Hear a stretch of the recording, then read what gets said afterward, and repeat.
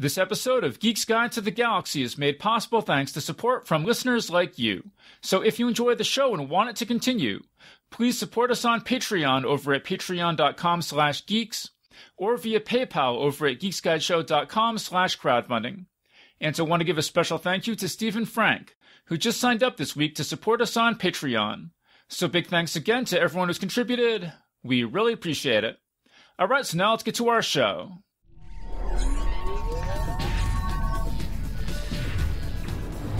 Wired.com presents The Geek's Guide to the Galaxy.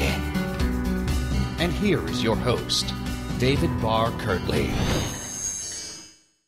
Hello, and welcome to episode 484 of Geek's Guide to the Galaxy. Our guest today is Daryl Gregory.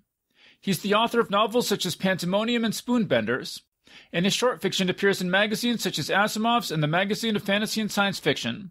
His novella, We Are All Completely Fine, won the World Fantasy and Shirley Jackson Awards, and his novelette 9 Last Days on Planet Earth was a finalist for the Hugo Award.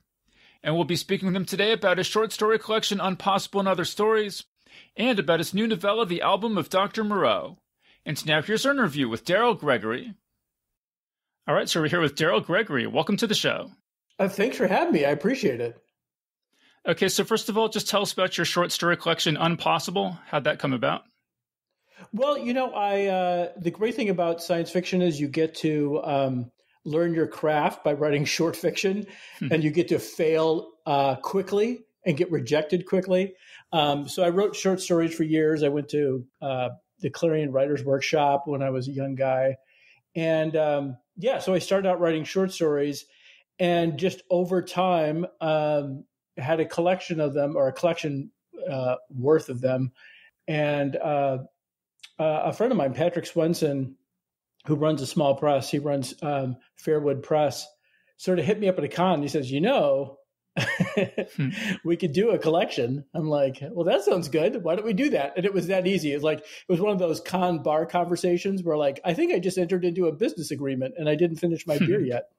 So it was lovely to sort of go through and, select those stories over the first 15 years of writing, including my first short story, which was, back in 1990.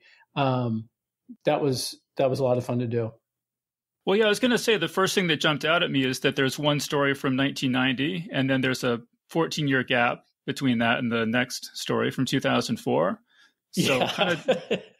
So kind of tell us about, how did that story end up kind of all off on its own down there in 1990? Well, right. So I came out of Clarion I went to Clarion in 1988, and I sold a few short stories. And that was my first sale to the Magazine of Fantasy and Science Fiction. And then I did a thing that I don't recommend for anyone who's listening, who may be a new writer, which is to go on break. So basically, it was a hugely busy time in my life. We were raising 2 kids, married. My wife was getting tenure. So it was like this crazy busy time. And I decided, well, I'm hardly getting any writing time in. And I decided to write a novel. And I worked on that novel for 9 or 10 years. And it's completely unsellable.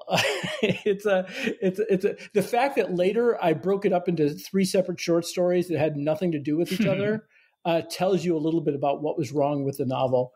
But it was a great learning experience. And then by the time after this long break, I had this opportunity to, my wife had gotten tenure and we were moving to a new place. And I had this opportunity to say, I'm going to switch to half-time in my job. And we could afford that finally, and just devote more time to writing. So I'd work in the mornings for this software company and write in the afternoons.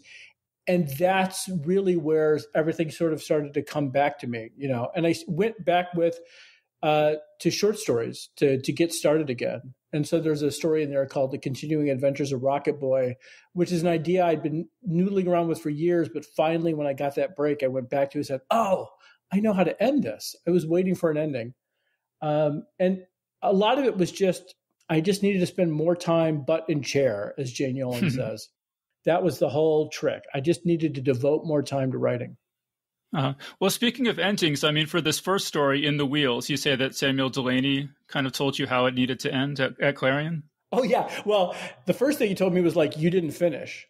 He told me, I wrote this story during Clarion, and Samuel R. Delany, who, if you've ever seen him, I mean, he looks like God. And he seems like you're meeting God too when you're 22 years old. Well, even now, I think he's pretty damn impressive and intimidating. But he was so good. He said, "No, you ended the story too soon. He's got to return home." That's where the story is. It sort of ended with sort of a big event with someone dying. And then he's like, "No, your main character has to come back and face the music back home."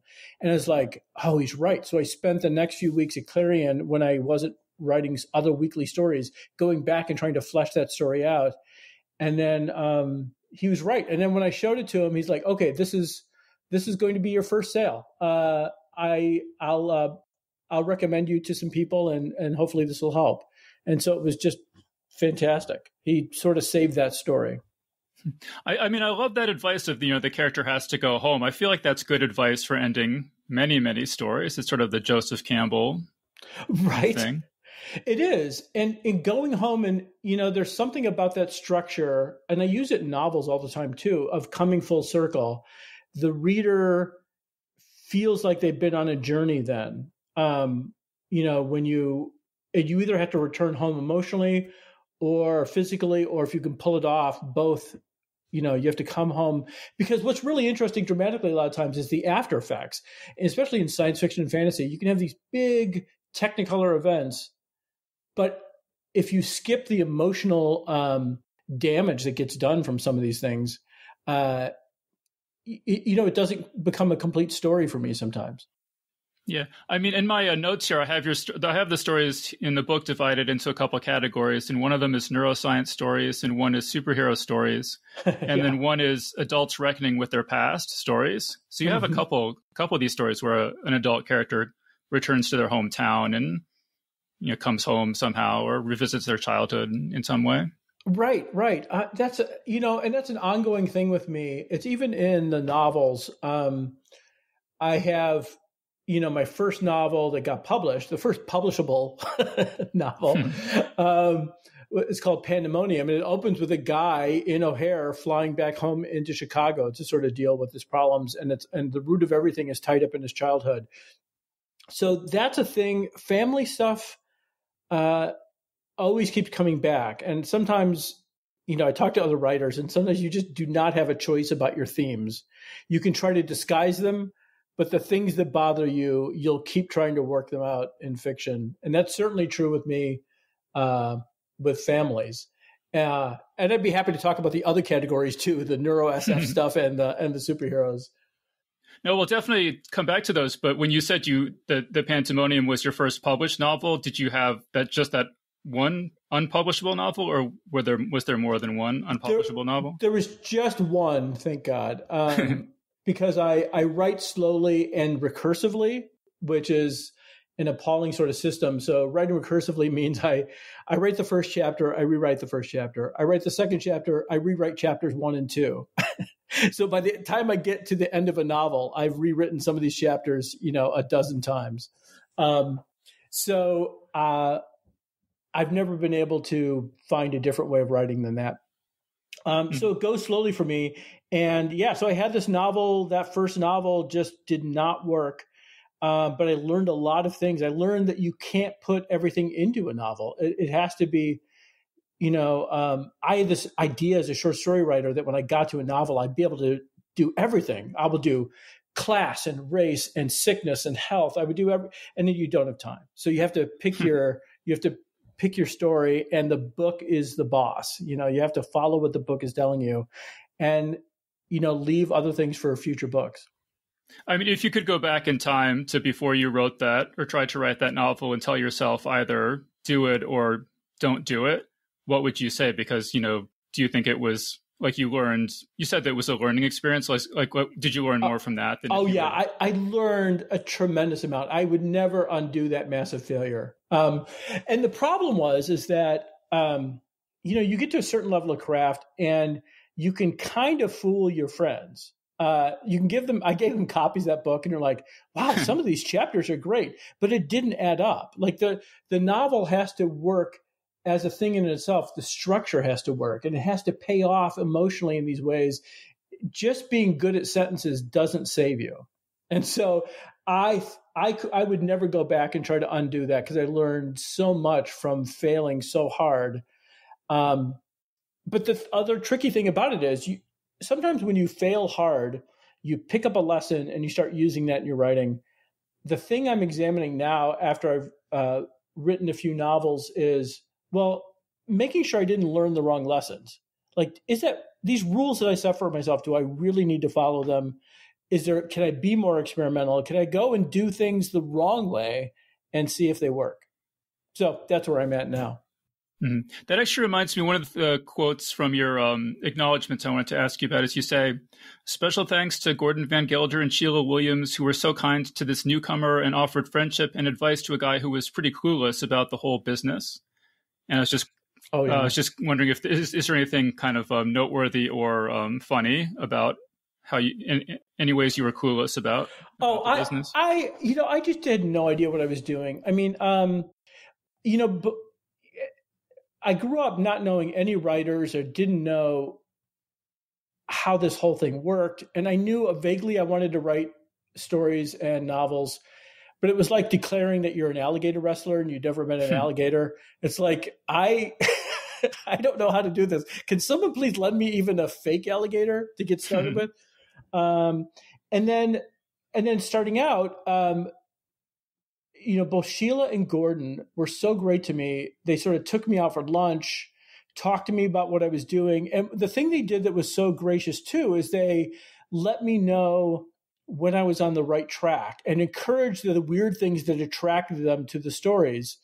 Gordon did me a great service. Like the story Continuing Adventures of Rocket Boy, which is in the collection and Gordon published, and that first story that I came back to when I started writing short stories, he actually said, look, this is not actually a science fiction story. It's a mainstream story about science fiction. And he said, so I just can't take it. I can't buy the story. And I said, yeah, that makes sense. And then, but I said, I really hope that people in science fiction would read it because it's about me as a reader growing up. And I went on to write other stories for Gordon. And then he came back to me and said, look, I can't stop thinking about that story. Let's run it. And he did run it, but with a disclaimer, not for sex or violence, but for the disturbing lack of genre content. And it was that kind of graciousness and that willingness to talk through story ideas and him telling me what he told me what about my writing made me good fit for him as an editor. And Sheila was so enthusiastic. These people are saints when they go and they rescue new writers and sort of give them encouragement. I hope they know how much it means to people. That's really interesting about the Continuing Adventures of Rocket Boy. I don't want to give away the ending, but I thought there was definitely a sort of uncanny element at the end of the story. Oh, there's definitely, yeah, I don't want to give away too much either, but it's an old story and it's just a short story. I don't mind talking about the ending, but there's a moment where the narrator, our protagonist, thinks that something incredible has happened, but there's not confirmation. There's not external proof of it. He just has this feeling that like it has happened. And so a science fiction reader will say it happened. A mainstream reader will say, oh, this is a metaphor for those kind of epiphanies people have in New Yorker stories. Yeah, you could have it in that story. You could have it either way. And I'm happy for people to work that out on their own. Because there's another quote I wanted to mention from Nancy Kress wrote an introduction for the book. And she just says, none of these stories is set on a space station or an alien planet. And I was just curious, why do you think that is? No alien planets? Yeah, what is that? I've yet still to write about alien planets, or even though I'm a huge fan of Ian Banks, there's no space opera in my trunk or out in the world. I don't know. Part of it is the thing that gets me going are I call it psychological realism in the face of surrealism. I really like this idea of like, let's have a completely sort of grounded person and have crazy things happen to them and sort of follow them. And so I like the gritty shorthand of having a character say Colorado and the reader knowing about Colorado, and I don't have to describe it like it's Narnia. So it's kind of a cheat in a way. But so far, I'm really intrigued by things that are happening in the day-to-day and weirdness intruding. And that's where a lot of like the neuro SF stories come from, is this idea of weird science about consciousness, about free will. I'm very intrigued by that stuff. And I think about it in my daily life. So I tend to start from my own, quotidian sort of existence and extrapolate from there. Yeah, let's talk about the neuroscience story. So I was just blown away by this story, second person present tense. I thought it was just a tremendous story. And that was kind of the first of the neuroscience stories that you wrote, right? Yeah, it was. I've been thinking about stuff for a while, actually Continuing Adventures of Rocket Boy has to do with this idea of, am I a little self behind my eyes, like working the controls? Like, how much is my body related to my mind? And so the classic mind-body problem. So that was probably the first one. And then second person present tense just came about just to tell readers or listeners the premise. There's a drug that teenagers can take where it sort of erases your consciousness temporarily, and your body keeps moving and keeps thinking and talking and doing things, but you are not there. And this is sort of, this is sort of based upon a philosophical argument in consciousness called the zombie problem.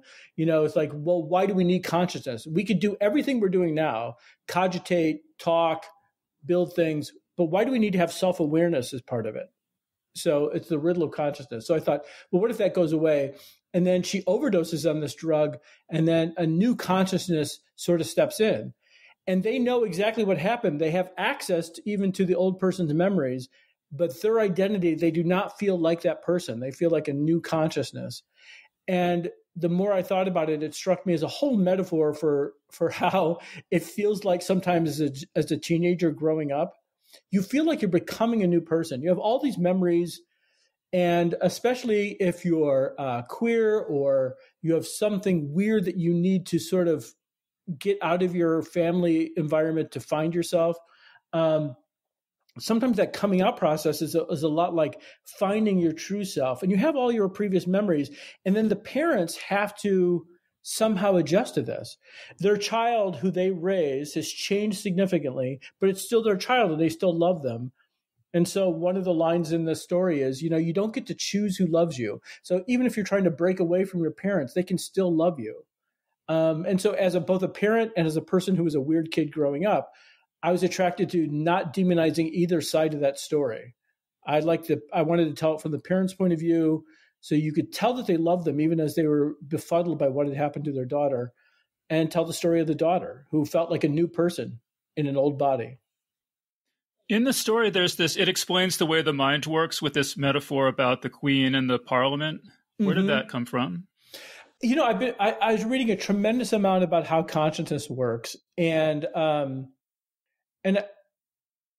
the idea is basically, well, you need neurons in order to be able to do any thinking. So that means your brain is working on stuff before you could actually even have a thought that you're aware of.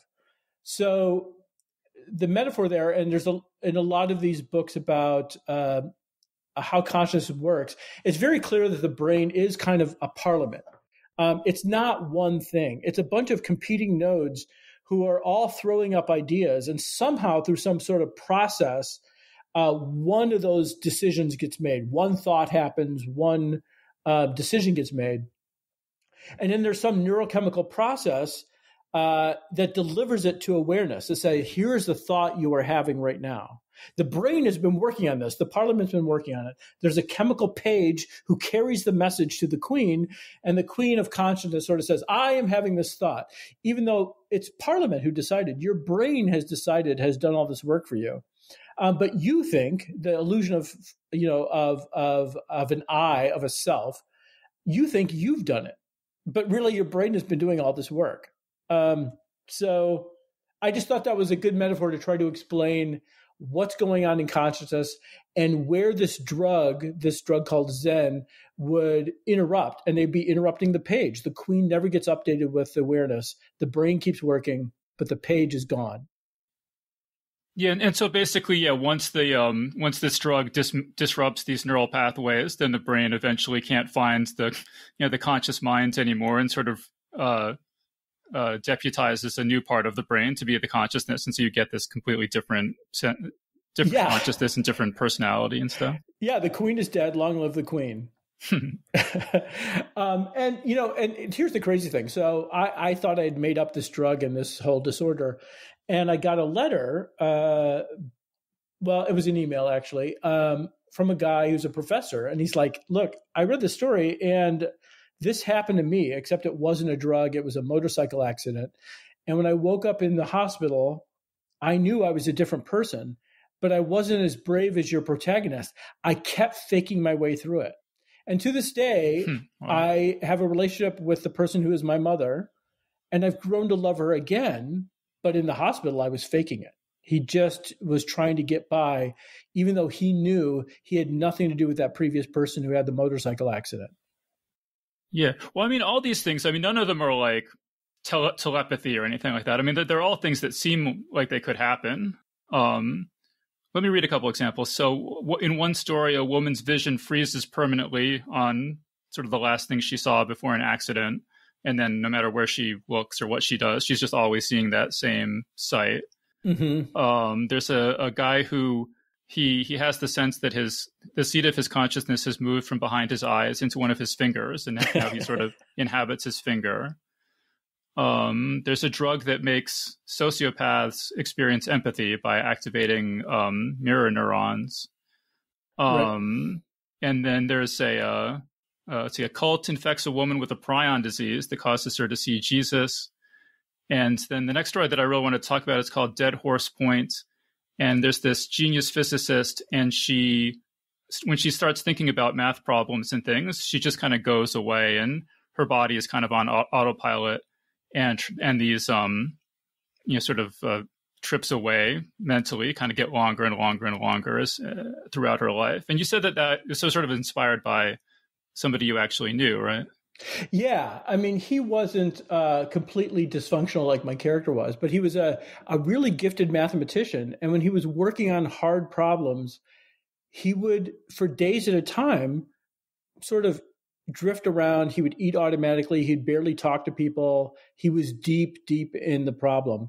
And he had to sort of stop doing that when he had kids, because you can't just walk away from your children and, come back 3 days later and see if they're okay. But I was struck by this idea that, all these sort of neurochemical processes that evolution has put into us to make sure that we don't drift away so much that the saber-toothed tiger doesn't eat us. Because all the people who did drift away, a lot of those people got weeded out of the gene pool. But there's some evolutionary advantage to deep, deep concentration. Those people accomplish things. And so I just wondered, what if through some accident of neurochemistry, a person was missing that thing that interrupted the flow of thoughts, and they could keep coasting and coasting and thinking, what would that life be like, and who would have to take care of them? And I used to tell people, it's sort of a story about Stephen Hawking's nurse. Somebody, like, being a genius has a cost, and it has a cost in other people around you. So I was interested in writing about the people who have to support this genius and the emotional cost on them. Right. And I thought that was interesting because you said that in science fiction, usually the genius is the hero of the story, and that you couldn't write this story until you realized, no, this isn't a story about a genius. It's a story about the people who, who support the genius and keep them alive. Right. Yeah, that was the thing that sort of lit me up. And I remember the exact moment. I was in a train. I was leaving the Worldcon in LA and going to visit family in San Diego. And I had about an hour and a half to myself. And I thought, I was all jazzed up from being around writers. And I thought there's this story that's been bothering me. There's got to be a way to solve it. And then just sort of hit when I realized the focus was wrong. Like, it is about the people who support them. And as soon as I understood that, the whole story sort of fell together. It's about the handoff between one caretaker to another when the first caretaker is at the end of the rope. So you said that you sort of when you wrote this, the second person present tense story, that you collected this big library of sort of neuroscience books, and then the other stories, they all kind of came out of that reading ultimately, or? Yeah, because it's great to have a job where you get permission to feed your hobby and buy as many books as you want. And so I keep buying neuroscience books. I'm endlessly fascinated by that stuff. And so I'm always looking for ways to make that into stories. I just had a story that's going to be in the Best American Science Fiction collection called Brother Rifle, which is about the problem of decision making. The weird thing that we found out about decision making is that emotions are a big part of it. Like, if you had your emotions cut off, you wouldn't become a really logical, Mr. Spock. You'd probably become someone who had a lot of trouble coming up with the decisions. People who have neurological disorders where they're cut off from their emotions can't make a decision about sometimes easy things like, should I pick up the blue pen or the black pen? Nothing feels right.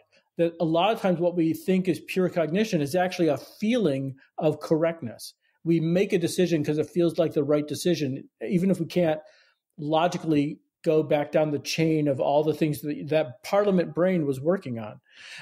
So I was really interested in this idea of a guy who's cut off from his emotions and has to develop, some neuroscientists are helping him develop alternate pathways for making decisions. And in fact, no one has ever caught this, but the doctor, one of the doctors who shows up there, is the same doctor that's in second person present tense. So there's a Daryl Gregory extended universe out there of neuroscience stories. Well, I mean, the two superhero stories in this book are kind of, reference each other. So this is the illustrated biography of Lord Grimm and Message from the Bubblegum Factory. Mm-hmm. And they're both kind of, the theme of both of them is kind of like about how people become villains because the sort of supposed superheroes use their powers irresponsibly. Yeah. Lord Grimm came about from, watching the invasion of Iraq. And I was thinking about, we just bombed the hell out of the city. And there were these people who, through no fault of their own or complete innocence, who died. And this continues to happen with drone strikes. And so it seemed to me that the easiest way to turn a moderate person or an unpolitical person into a zealot or into, any kind of true believer or a soldier for the cause is to kill everyone around them. And I just thought about those sort of collateral damage that goes on in a lot of superhero stories. And of course, if you were living on an island with basically Dr. Doom as your leader, even if you didn't care about him politically, well, if the superheroes come in and level your city in order to take down the bad guy, of course you'd be activated. You'd become politically motivated. And so I was really interested in that idea. And it's a really easy metaphor, of course, to go from superpowers to, international superpowers invading a country.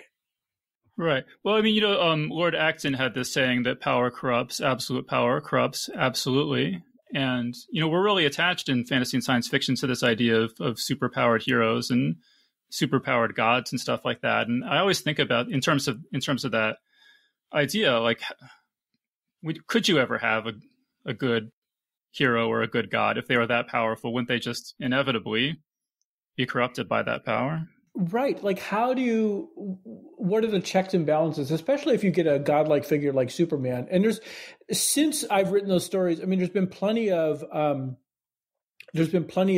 comics and TV shows like The Boys, who examine this idea.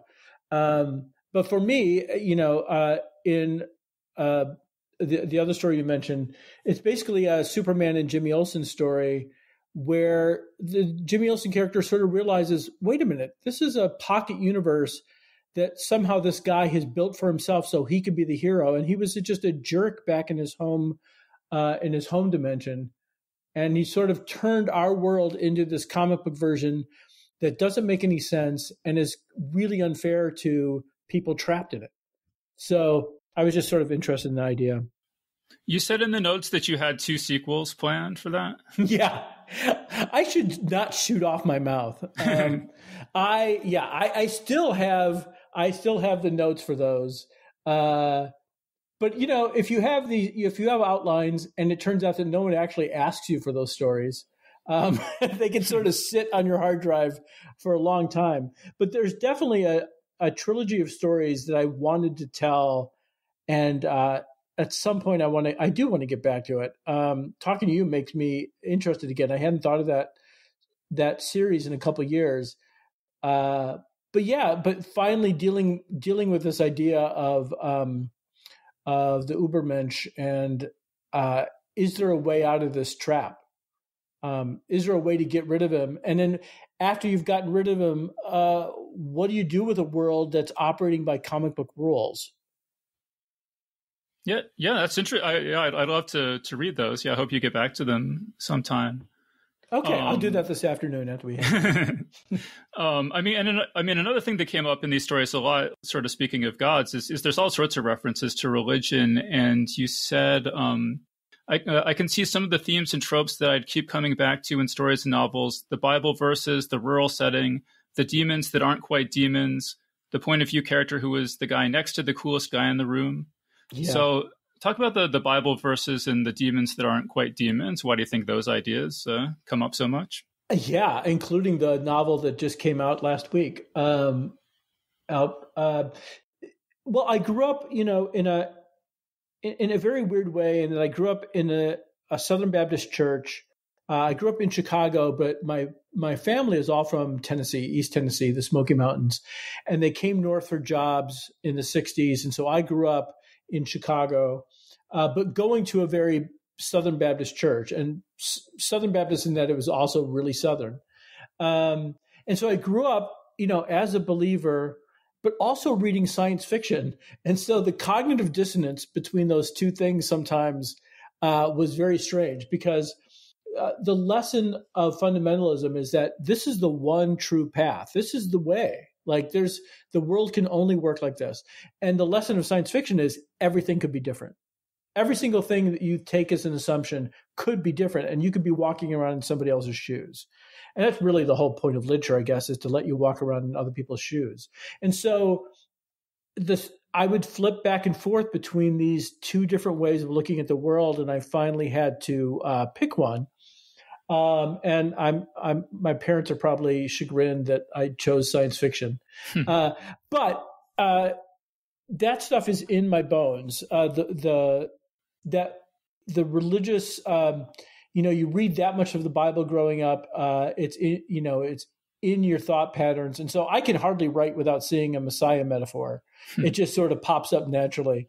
But I'm really interested in this idea of gods that aren't quite gods, demons that aren't really demons.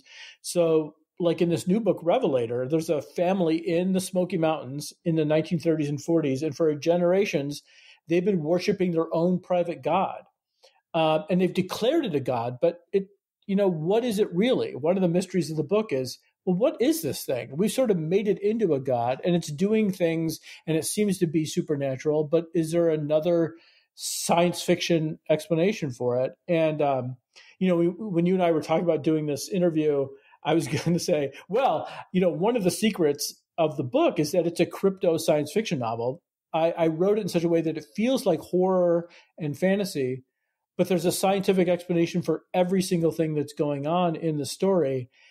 And I kind of love that effect. I grew up reading people like Roger Zelazny, who would mix science fiction and fantasy. Heinlein did some of that too.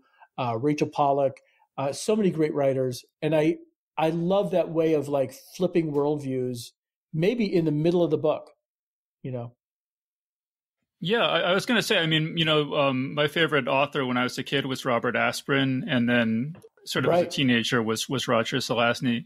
And both of them kind of played with this idea of demons that aren't really demons. In Robert Asprin's myth books, anyone who goes to another dimension is seen as a demon by the people in that dimension. And it just depends on what, it's just if you're different, you're seen as a demon. It's not because you're evil or anything. And then in the Guns of Avalon, which is the second Amber book, which is the first Zelazny book that I read, the main character Corwin is just seen as a demon by people because he has these abilities that seem supernatural to them.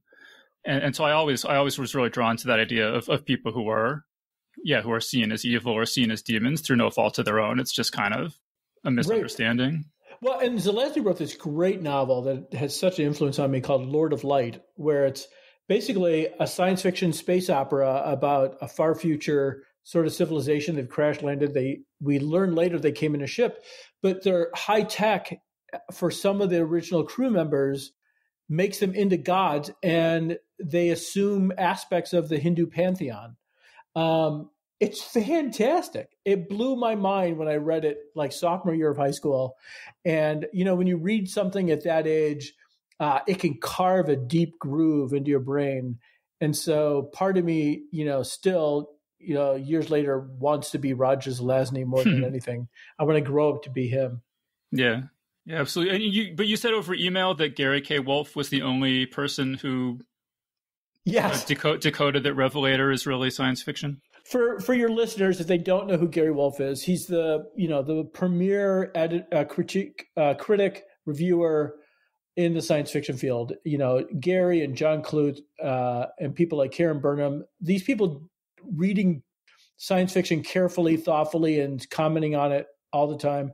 But Gary's amazing, and he's read just about everything I've written, and he sees connections that I've hidden from everyone else, and he just casually tossed it in saying, well, this quasi science fictional, he picked up on all the clues in a way that a lot of readers would not. So for you writers out there, if you ever get lucky enough to find someone who reads you like Gary Wolfe, whether it's your partner or a reviewer, that'll just make your life better, because you'll have that in your head saying, well, no one else will get this, but maybe Gary will.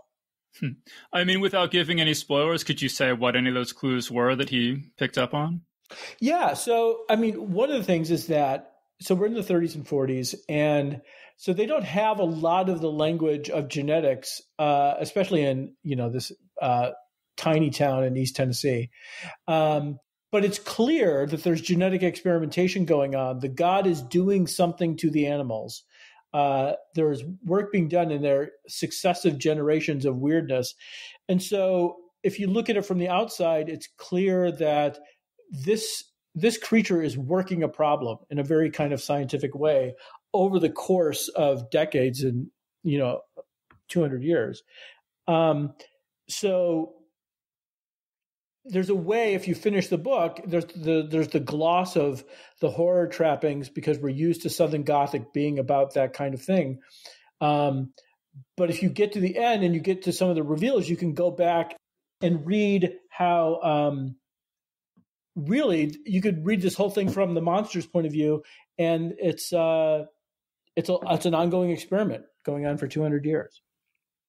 Yeah, that sounds really cool. Actually, speaking of like connections between your books, there's one I wanted to ask you about, because I just read your new novella. It's called The Album of Dr. Moreau, and it's about a boy band of a sort of human animal hybrids, like from the of course, novel The Island of Dr. Moreau.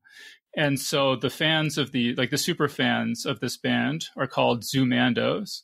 And so I read that, and then I went back and read the Unpossible collection. And in the story, The Illustrated Biography of Lord Grimm, there's a line that says, "They were all veterans, former Zoomandos and Mechaniers and Castle Guards." So yeah, I guess you really like the word Zoomandos. Or? Well, it's a thing. It's like, it's like if you come up with a clever word and no one pays attention, sometimes later in your life, like, damn it, I'm going to go use this again, because you could steal from yourself, and I'm not going to sue myself. So yeah, every once in a while, and so you've now entered my legion of legion, a small legion of maybe 3 people of close readers who've actually found that link. But yeah, I'm stealing from myself. Yeah, well, so tell us more about the album of Dr. Moreau. You said you came up with the idea on a drive between Austin and San Antonio. Yeah, me and my friend Dave Justice, we were sort of riffing, and I said, I've always wanted to do a story called The Album of Dr. Moreau. I thought it'd be funny. And then we started doing like a behind the music. We started doing animal puns and coming up with the filthiest things that could happen if they were a Motley Crue kind of band. And it was just we laughed for the hour and a half drive. And then we said, we should work on this together. And then we never did. And at a certain point, I wrote to Dave saying, look, I want to go back to that story. He's like, go with God. Go ahead and write it. And so then I turned it into, instead of it being a metal band, I thought, my daughter was a huge boy band fan at the peak of the Backstreet Boys and NSYNC around the turn of the millennium. And it drove me nuts because I was going to be the cool dad who would let their children listen to any kind of music and be fine with it. I didn't care if she liked country. I didn't care if she liked, death metal. But no, she chose bubblegum pop. And so I just was driven insane. And then, of course, it's also wired into your brain for the rest of your life. So I said, it'd be funny to do this as a boy band. And then, and also to provide structure, I thought, well, it's got to be a novella. So let's make it a murder mystery. And I'm a huge fan of like Agatha Christie, locker room murder mysteries, that style of stuff. I thought, let's make it a classic locker room mystery and an H.G. Wells sequel and a boy band story and try to cram all that into 39,000 words. It's a ridiculous kind of job to do, but I've never had more fun writing a book than writing that novella. Well, so the story opens by listing T.S. Eliot's 5 rules of detective fiction. So why did you want to include those? Well, one, it's kind of amazing that T.S. Eliot was writing critical reviews of detective fiction in the 1920s. So I thought that was amazing. And then, so he had these rules saying, this is what makes good detective fiction. And what I decided to do was list the 5 rules, and then I would break every one of them. For example, like he says, elaborate disguises should be avoided. I'm like, well, I'm going to have elaborate disguises. His first rule here, I'm looking.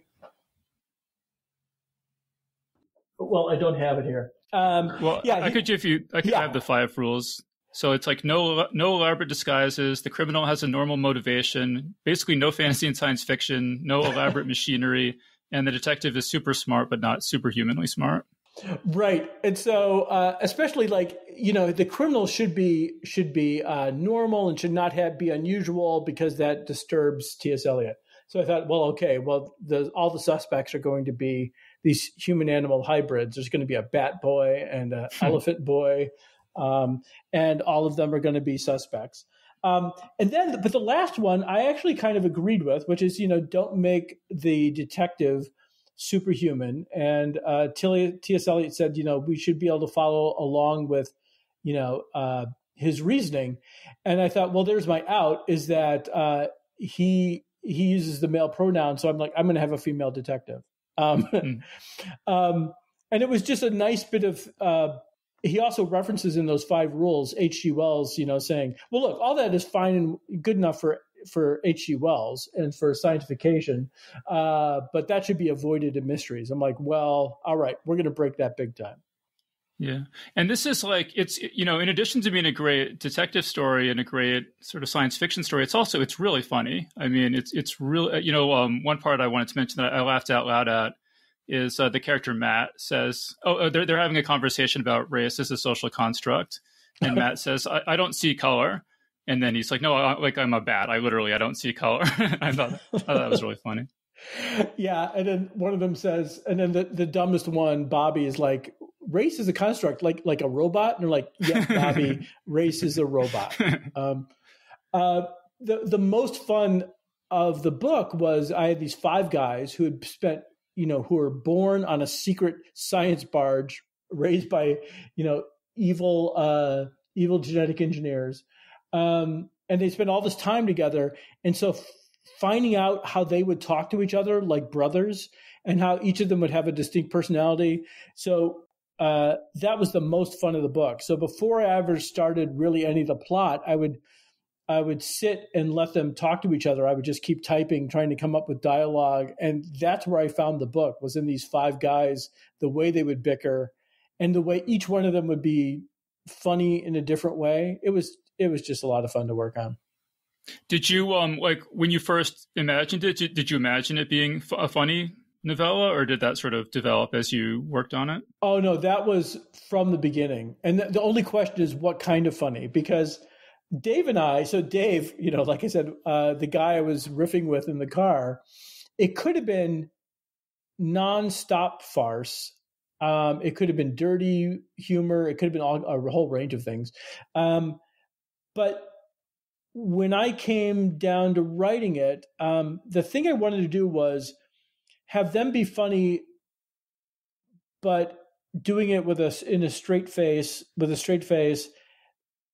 and have it be psychologically grounded, like deal with it from the point of view of how they would actually think and let the comedy come out of that. And the reactions to things and how people are reacting to them, and not just being jokes for the sake of jokes. And then I went ahead and put in a bunch of jokes for the sake of jokes, in that I put in a lot of puns. And so I thought, well, I have all these animal puns. And so I'm going to have one character who won't stop, and who works with the detective, and the lead detective is like, Banks, you've got to stop with the puns. I can't take it. Yeah, where he throws one at the end of the news conference. That was another that moment for me. Yeah, the rabid fan. But I mean, like, and I love the character Bobby, because that was really funny. But it's just grounded in his character that he's sort of dumb and affable and vain, and just it was just always just fun when he's talking. Yeah, one of my writer friends calls him a himbo.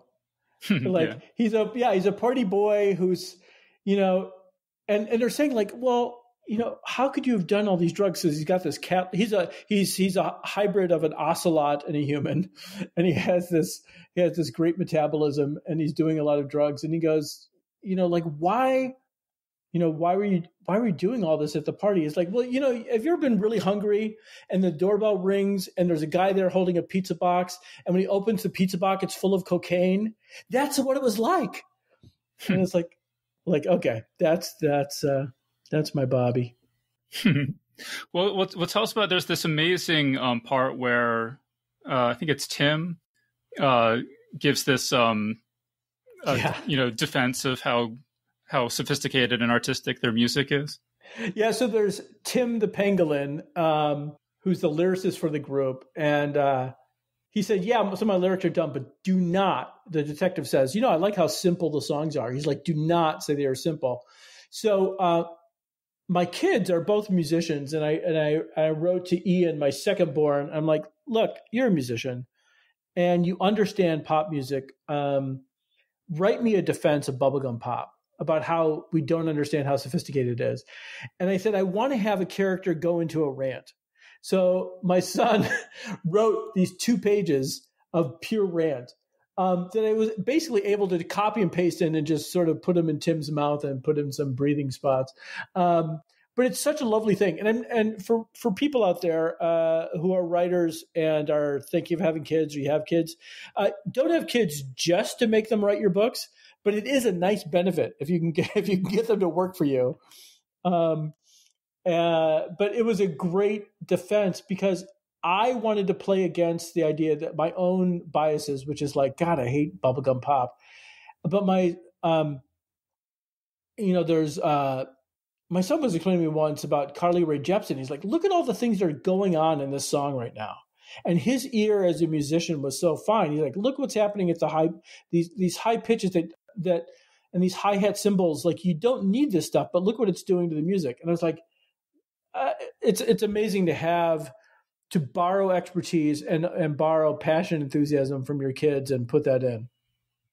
When I was in grad school, one of the guests who came was the guy who had written Shakespeare in Love.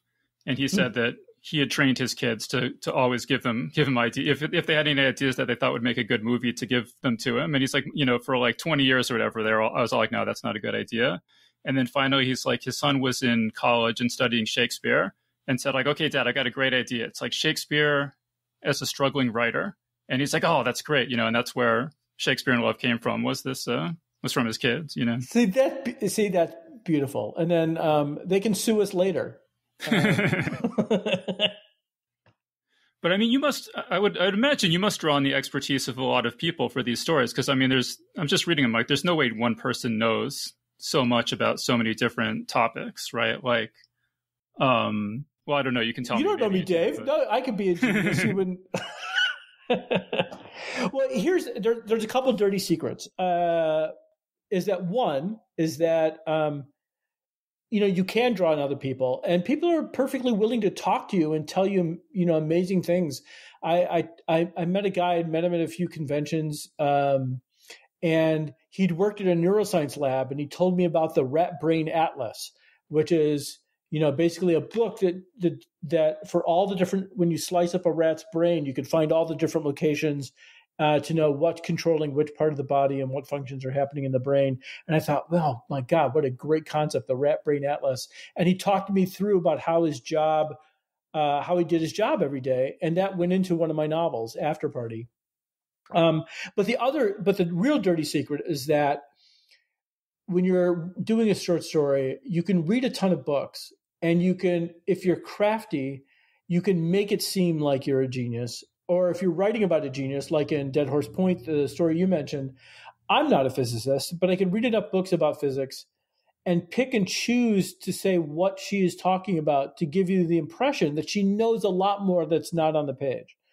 But the sad fact is, a lot of times for short stories, like I wrote, there's a short story that was nominated for a Hugo that's all about plant biology, and I read maybe 5 or 6 books to do that novelette. And everything I sort of learned is in the story and not an ounce more. So everything is on the page. And if you asked me to go any deeper about any of this stuff, I wouldn't be able to do it. I'd have to go back to the books. Well, right. And especially for a short story, I mean, one paragraph is really all you, like, I was thinking of the story, about the dad whose body produces the drug, what we take when we take we need. No, I'm sorry. It wasn't that story. It was The Continuing Adventures of Rocket Boy. When the guy is, he comes back to his hometown, and he's, he has some job analyzing data on the computer, and he just gives this, he's talking to the neighbor dad, and just gives this sort of one paragraph speech about what his job entails. And I was like, I totally believe that this is your job, or that this is your job, Daryl Gregory, or you talk to someone who has this job or something, because it just felt so dead on accurate. All right. So there's a confession. I worked for 25 years for a statistical software company called Minitab. Okay. There we go. And I wrote the technical documentation and did programming for them. And so that was a water cooler chat. So, and it's one of the few times I was able to use anything from 25 years at Minitab. I'm like, well, the whole 25 years are worth it. I got one paragraph out of it. Yeah. There's a part in the book where he's talking to Matt, the bat hybrid character, or I guess the detective. The detectives are talking to Matt, and he says, he's sort of talking about detective fiction. And he says, science fiction gives you no closure. At least in a mystery or thriller, you return to the status quo. But in SF, it's all epiphanies and trapdoors and space babies. Space babies all the way down. I was just curious do you agree with that, or where'd that come from? I do. I do agree with that. I think one of the differences between thrillers and science fiction is that when Michael Crichton writes a thriller, even though it has science fictional elements, the whole point of the story is that you return to the status quo. The world is saved. We all get to go back to their lives.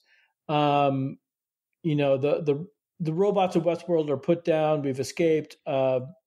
We put the bad thing away. The lesson of science fiction is at the end of the story, we're going to kick the doors open. Like, this is only the tip of the iceberg, that everything at the end of the science fiction novel is ready to change again. And so the Space Babies is obviously a reference to, 2001, A Space Odyssey, where, you pull back and you're at the end of this kind of bewildering movie, and it's about to get even weirder. There's something new created in the universe, and it's Space Babies all the way down. And I've always loved that about science fiction, that it's, in some ways, it shares something with horror in that the horror is never over. There's always the little fillip at the end of that the horror can come back at any time. In science fiction, it's just that the world is about to change, and we can't even know all the ways that it's about to change. Right, but it's always kind of a trick, right? Because, you want the ending of a science fiction novel to just totally blow your mind, but there's only so many mind-blowing things out there. So you kind of have to convey this sense of mind-blowingness, even if you don't necessarily have anything mind-blowing, Well, you do. And so you have to do a couple things. Every novel, no matter the genre, is it has to feel like you've come to an emotional, you've come home, like we talked about, you've come full circle, you've come to some sort of resolution emotionally. But then one more thing is about to get very weird. And so it doesn't have to be very much, but if you can leave the viewer saying, oh, what happens next? And it's over, and they have to sort of decide for themselves what would be the next thing. That's sort of a beautiful thing that science fiction can do. Yeah, absolutely. All right, we're pretty much out of time. I guess one thing I did want to ask you before you go is, I mentioned you said you had the idea for this book while driving between Austin and San Antonio. Mm-hmm. And I actually live in San Marcos, which is between Austin and San Antonio. So I was just wondering, okay, what were you doing? What were you doing there? There was the San Antonio Book Festival going on, and then actually, I have it reversed because I've been to the San Antonio Book Festival, but I think that trip was, there was the book festival going on in Austin, and World Fantasy Convention was going on in San Antonio. And I believe I have that right. It was going, it was the book festival in Austin because we were heading south. I love the Austin area, and I was really kind of thrilled to go to the San Antonio Book Festival and see how energized people were about reading. It's a lovely thing that you've got going down there. Yeah, no, it's my girlfriend's doing an MFA in creative writing at Texas State, so that's what brought us to San Marcos, and we've been here for about 2 years. And unfortunately, it was kind of 2 years that overlapped with the global pandemic, so that we haven't actually seen our area all that much. Right, but, you've had a tough couple years, man. You've had the power grid go down, and you had to blame it all on the windmills. You've had a tough time. Yeah, I won't even go there. There've been some other things, but I don't want to bring the conversation right. down. But other than some of those things, I mean, it's a gorgeous area. So if you're ever in the Austin area again, I should stop by San Marcos. There's a great tubing and hiking and stuff here. Oh, really? All right, that sounds fantastic. I will say that my friends who live in Austin, I once did a writer's retreat with a bunch of friends in a house, and I was like, so every day it's 105? They're like, yeah, it's August. This is just what we do here. Yeah, don't come in August if you can avoid it. Yeah. Oh my God. All right, cool. So do you have any other final thoughts or other projects you want to let people know about? No. Like I said, Revelator is out now. Album of Dr. Moreau is out right now, and there's short stories coming down the pike, and I'm just happy to be here. Thanks so much for having me, Dave. This has been a blast. Yeah, it's been so much fun. And so we've been speaking with Daryl Gregory about his books Unpossible and the album of Dr. Moreau. So Daryl, thank you so much for joining us. Thanks so much, Dave. And that was our interview. So big thanks again to Daryl Gregory for joining us on the show. And remember that Geek's Guide to the Galaxy is made possible thanks to support from listeners like you. So if you enjoy the show and want it to continue, please support us on Patreon over at patreon.com/geeks, or via PayPal over at geeksguideshow.com/crowdfunding. All right, so that was our show. So thanks everyone for listening, and we'll see you next time. The Geek's Guide to the Galaxy is a production of Wired.com. For more information about the show, visit geeksguideshow.com. To learn more about your host, visit davidbarrkirtley.com. Music and voiceover produced by yours truly, Jack Kincaid. If you enjoyed this program, tell your friends. If you didn't enjoy it, tell no one. Thank you for listening.